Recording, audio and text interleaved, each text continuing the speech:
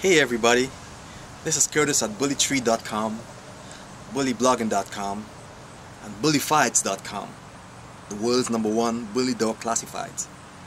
Today I'll be shooting this video for bullytree.com, which is my pedigree database and blog website, even though the video may be streamed on my other websites also. What am I going to talk about today? Well, I want to talk about something that's really dear to my heart.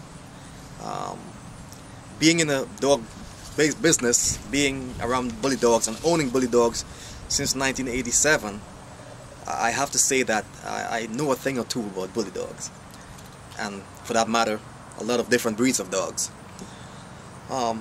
Even though I claim to be no professional, I think I know enough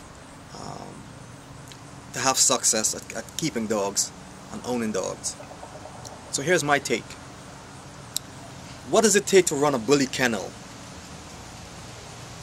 Are you ready to run a bully kennel? Do you think you can handle it? Well, this blog and this video is for people that have not tried it yet and are wanting to do it and thinking that it's quite easy. The first thing you need to run a kennel is moolah, money. Even if you have 2 dogs in your kennel and you call your operation a home breeding operation, there are still costs involved. So here goes. Let's cover some of the costs that would be involved in running a kennel, or even owning a dog for that matter. Cost number 1, food. You have to cover the cost of food for the rest of this dog's life. If you have 2 dogs or 3 dogs or 4 dogs, for the rest of their lives, unless you intend to not have them for the rest of their lives. If that's your plan, well, more power to you. Then I'd have to say that you probably shouldn't have one to begin with. You would not want to feed your dog a cheap brand of dog food, would you? And so, most brands of dog food at this time, most reasonably priced dog foods would probably run you $40 for a 30-pound bag. I'm talking about the Eukanuba's and other brands such as those. The vet bill is another thing I want to talk about. Okay, so you have one dog, or one puppy. It needs its puppy shots.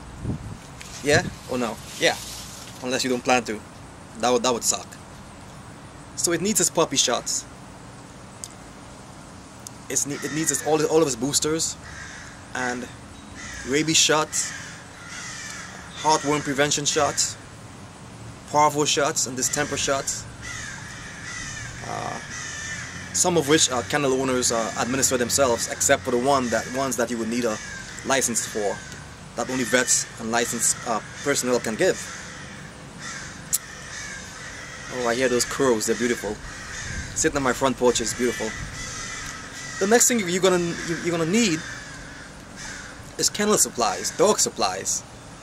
You know, the disinfects and stuff like that you need for your kennel, you know.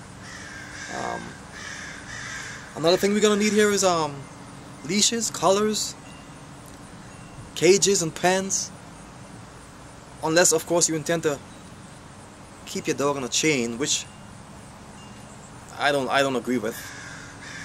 If you do, more power to you, but it's my belief that a dog shouldn't be on a chain 24/7. All of these things cost money, and how much money you want to spend on it, on your dog, is totally up to you.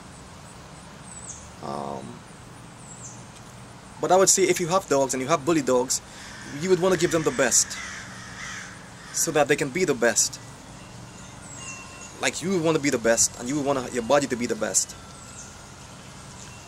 Bearing in mind that you would also need emergency money. Yeah, you need some emergency cash here. And so You may have taken your dog to the vet on Monday and shot your wad, and then on Wednesday your dog is sick again with something totally unexpected. A cough, flu, an itch, you know. Money is needed for that too. So here's my advice to you. Running a kennel takes money. It takes time, because you need to spend time with your dogs, to train your dogs and make them be the best they can be, so you can promote the breed as a positive breed.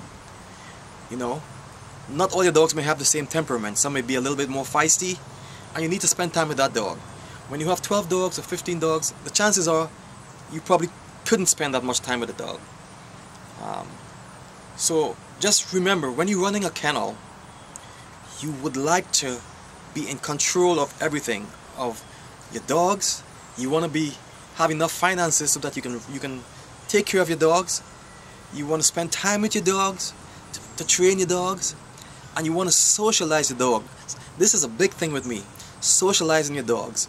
You know, sometimes even if you never train your dog to sit or stay or come, sometimes just having your dogs in a social environment can and will help, because your dog will get used to being around different situations without being scared or reacting in a timid or any kind of negative way. So socializing your dog is a big thing. How your kennel turns out, how the breed turns out in the end, would all depend on how you spend time with your dogs, how you train your dogs, how you feed your dogs, and how you present your dogs to the public. It's very difficult to present your dogs to the public if your dogs are not socialized and trained, and if they don't look good. So spend time with your dogs, feed your dogs up, make sure they have the regular vet visits, don't overbreed them, and make sure that you give them a really good life. That's my suggestion to you on how you can help the breed. Don't forget, no BSL. BSL is not a good thing. Okay, so until next time, peace. Visit my website, bullytree.com, which is my bully pedigree database, bullyblogging.com, which is just my blog that I talk about bully dogs and things of that nature, and bullyfights.com, the world's #1 bulldog and bully dog classifieds.